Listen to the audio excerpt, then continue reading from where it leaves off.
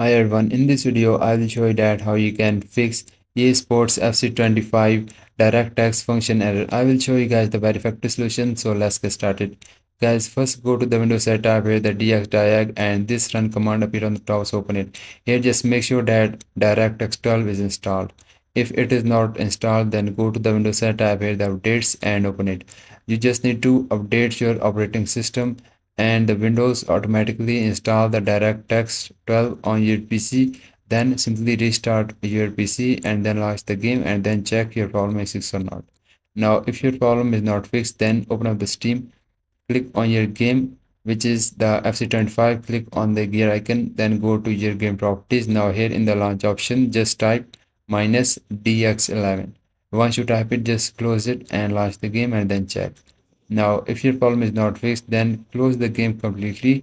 Then go to your game properties. Now, here in the launch option, just type the -D3 D11. Once you type it, then launch the game and then check. Now, if your problem is still not fixed, then click on the gear icon again, go to your game properties. Now, remove this launch option. Now, click on the install files, click on the browse option. Now, here you have to simply look for your game launcher or exe file of your game. Make a right click on it, click on the properties. Now go to the compatibility. Now here just check the box of the run the program as an administrator, then click on apply, then just launch the game and then check your problem is fixed or not. Now if your problem is still not fixed, then go to the Windows search and just type here the device manager and open it.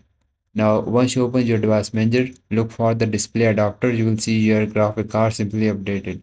Now to fix this problem, the first fix is update DirectX, download and install the latest DirectX version from Microsoft website.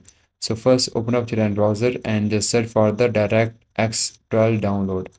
You can also type the DirectX 12 download and open up the first website of Microsoft, and DirectX 12 start downloading automatically on your PC when you open up this website.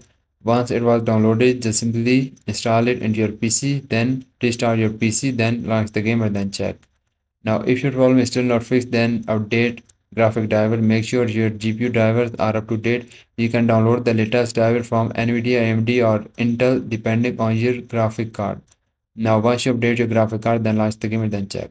Now, the next solution is run the game as an administrator. This I already show you. Now, the next fix is disable in-game overlays. Disable overlays from the programs EA app, GeForce Experience or Discord. These overlays can interfere with the game. So simply open up your Steam, click on the gear icon of your game, go to your game properties. Now just uncheck this, enable the Steam overlay and then launch the game and then check. Now you also need to make sure if you have the Discord on your PC, you can disable the overlay of Discord and then launch the game and then check. This is very important to disable the Discord overlay. Now the next is lower graphic setting. Try reducing the in-game graphic settings, particularly turning off advanced features like the anti-aliasing or lowering the resolution, as high settings may cause DirectX related issues on some hardwares.